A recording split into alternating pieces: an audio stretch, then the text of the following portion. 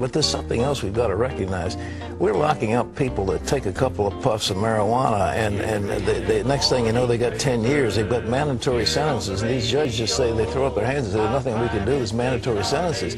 We've got to take a look at what we're considering crimes, and that's one of them. I mean, I'm not exactly for the use of drugs. Don't get me wrong, but I just believe that criminalizing marijuana, criminalizing the possession of a few ounces of pot and that kind of thing, I mean, it's costing us a fortune, and it's ruining young people. Young people go into prisons, they come out, they go in as youths, and they come out as hardened criminals, and that's not a good thing. Exactly.